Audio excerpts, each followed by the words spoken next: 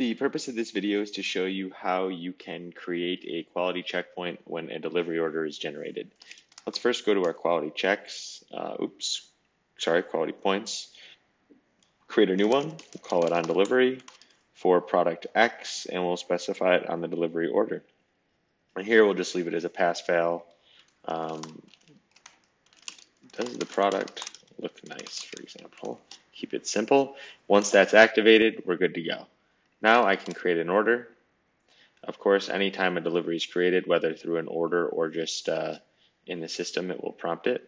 I'll confirm. You'll see the delivery order is here, and immediately my delivery team is forced to do the check. If they try to validate and apply, it will still bring them to the check this way.